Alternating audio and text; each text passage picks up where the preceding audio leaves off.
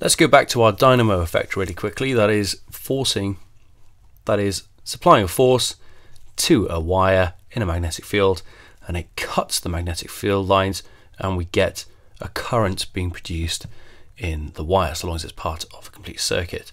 By the way, if it's not part of a complete circuit, then we will not have a current produced at all. So we know that current isn't the only thing that we're interested in. We're interested in the energy supplied to the electrons, or rather the number of joules supplied to each coulomb of charge. You probably know that we're heading towards voltage. We're not actually talking about voltage as such. We're actually talking about the induced EMF. And that has the symbol epsilon. That does have the unit volts, but that's also the same as joules per coulomb. How much energy is supplied to each coulomb of charge. So let's just get a magnetic field, and let's have our piece of wire of length L. That is part of a circuit, but we're only interested in the length of the wire that's in the magnetic field. Let's say that we push this wire downwards. We push it down with a force F. If we push it forever and ever through a magnetic field, we're going to get infinite energy, but we're going to push it down to here. So it's gone that distance there. We're going to call this delta S, S being displacement. So we've moved it through a distance delta S. Now we know that EMF is work done, and again that's energy, isn't it, divided by charge. But you should remember that work done is force times distance. So this is F delta S. And we also know that charge is equals to current times time. But do you remember from our motor effect, what force is produced due to the motor effect? That's going to be the same as the force that we're working against. So this is also going to be BIL. So what do we end up with? The EMF induced in this wire is going to be BIL delta S divided by I delta T. Flux density times current times length times distance moved divided by current times time, how long it takes. The I's disappear. Now what have we got here? We have L times delta S. That's the length of the wire times the distance moved. Now we can think about that as the area of flux that we're sweeping our wire through. So this ends up being BA divided by delta T. Hang on a minute, we've got flux density times area. That's actually our flux. So this ends up being delta phi by delta T. We have just derived Faraday's law. That is, induced EMF is equal to the rate of change of flux. In other words, a wire needs to experience a change in flux. Now, that could be to a couple of reasons, but here this wire is cutting through the flux lines, so it is experiencing a change there. So this change in flux can be due to various reasons. It could be due to a changing flux density, or it could be just a wire cutting magnetic field lines. But when it comes to the dynamo effect and inducing EMF in a wire, the area of the wire is incredibly important. Even though the EMF is just being induced in the wire at a certain time going down, the area is very important. Now there is one thing that we're missing from our Faraday's law there, and that's a little minus. Why do we put a minus there? Well, that's due to Lenz's law. So this is Faraday's law, so the minus isn't that important because usually we're just concerned with the rate of change of flux itself. We don't care whether that's a positive change in flux or negative, but we do put the minus in front when we state Faraday's law to show that the EMF induced does oppose the change in flux that caused it to begin with. Faraday's law is the most important equation when it comes to electromagnetic induction. Now let's just apply Faraday's law to this specific example here. If we're moving a wire perpendicular to the magnetic field, so it's cutting the field lines perfectly, then we can find out the EMF this way. Let's go back to here. We had the EMF is equals to B L delta S over delta T. But hold on a second, we have delta S, that's the distance it's moved, divided by the time it takes to do that. Distance divided by time, that's actually speed, velocity. So the EMF induced in a wire that's cutting field lines perpendicularly is BLV. So let's look at a few specific examples of how we can calculate the EMF induced in a coil of wire. Let's say that we have a magnetic field and it has a very clear boundary, and we have a rectangular coil and it's going to move into the magnetic field. Now we know that this wire, when it starts cutting flux lines, we're going to have an EMF induced in it. But when the other side of the coil also is in the field and cutting the flux lines in the same way, then we're going to have an EMF induced in each side, which is going to cancel each other out. So we should only have an EMF while the coil is entering the magnetic field, and that is the case. We can think about it in those terms, but we know that EMF is equals to the rate of change of flux. BA is our flux divided by time. So we can think about it in terms of how much area of the coil is actually filled up, as it were, with flux. Let's have a think about if the coil is halfway inside. Only half of the coil's area has been filled up by flux. But as it keeps going in, more and more of the coil's area gets filled up with magnetic flux. So that means that we still haven't changed in area. Once it's all the way inside, the whole thing is filled up with flux, and that doesn't change while it's completely inside the magnetic field. On its way out, we again have a change in area, so we should have an EMF induced. So when do we have an EMF? Not when it's outside, but we do as it's entering. Once it's inside, we don't, but as it's exiting, we do. Now we can draw two graphs to show what's going on.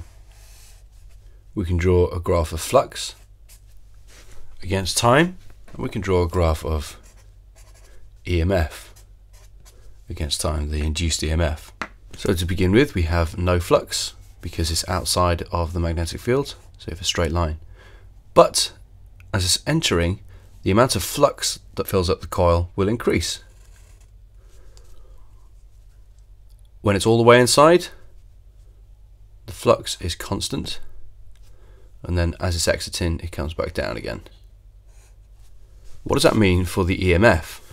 Well, we're obviously not going to have any EMF induced while it's outside, but remember that EMF is rate of change of flux. In other words, EMF is the gradient of this. So the gradient is constant, in other words the rate of change of flux is constant, so we're just going to jump straight to a value of our EMF, and it's going to stay constant while it's entering the field. Once it's all the way inside, even though it's completely filled up with flux, the flux isn't changing, so actually it goes back down to zero. Even though we've got flux, we don't have any EMF because it's not changing. As it's exiting, the coil is being emptied of its flux, so the flux is changing, but we're going to have an EMF induced in the opposite direction. And then once it's outside, our EMF is zero again. So just to be clear, when we have a uniform magnetic field and a coil entering and exiting, we always get this sort of digital form of our EMF. Technically the EMF should be minus the rate of change of flux because of Lenz's law, so I probably should put a minus in front of there. And how do we figure out what the EMF actually is? Well, this is just a piece of wire moving through, so again it's going to be BLV. What about if we have stationary coils? There's various ways that you can set up two stationary coils. one is producing a magnetic field and the other one is inducing an EMF in it because of that. So let's say that we have a coil like that and it has an area A. If you look lengthways down this coil, that's its area. That's the area of the coil inducing the EMF. Let's say that we have another coil around it that is producing the magnetic field. We don't really care about the area of the coil that's producing the EMF, that's producing the magnetic field. We only care about the flux density that it creates for the coil inside. Now we said that EMF is equals to rate of change of flux, and flux is BA. Now with all our moving coils and spinning coils and all that jazz, what's changing? Well, the area is changing. But in this case, the area isn't changing. So it's B that's changing. So what we're going to do is take A out of there, because that's staying constant. And we're going to say that that is true instead. A is constant, so we take it out of the whole changing business. And we want to know how fast the flux density is changing. And by the way, this is important. This is the only way that this coil could induce an EMF. Because it's not moving, it has to experience a change in magnetic flux density.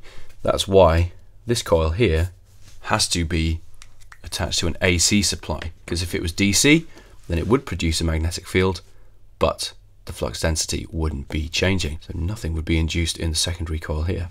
So that we have something that's a flux density that goes from 10 milliteslas to 0 milliteslas in 50 milliseconds, then that means that our rate of change of flux density is just going to be 0.01 divided by 0.05. That gives us 0.2. Now let's say that the area of this coil is 0.1 meters squared. So what I'll have to do then is take my rate of change of flux density times by my area here, and I should have the EMF induced in the coil. But here's the thing, is that this EMF is going to be the amount of flux that is induced in just one loop of the coil. Whereas in reality, we've got lots of loops, or lots of turns as we call them. And that's going to be the case in pretty much every coil that you have. It's very unusual to have just one loop like this. If you've got a coil, whether it's rectangular or circular, coils usually have lots of turns. So we have to take this into account. So we say the number of the turns in a coil equals N. We say flux is equals to BA. If we multiply up by the number of turns in a coil, we have something that's basically flux, but we give it a different name. It's called flux linkage. And because it is something slightly different, we do say that the unit for flux linkage is Weber turns, not just Weber.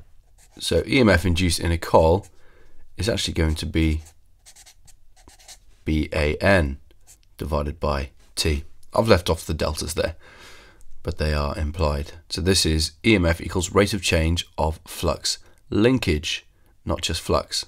It's exactly the same. This N is taken into account that we have several turns in a coil.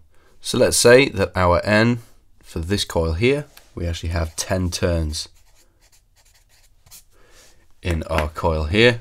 So all we have to do is take our rate of change of flux density, and we figured out that's 0.2, times by the area, which you said is 0.1, then times by 10.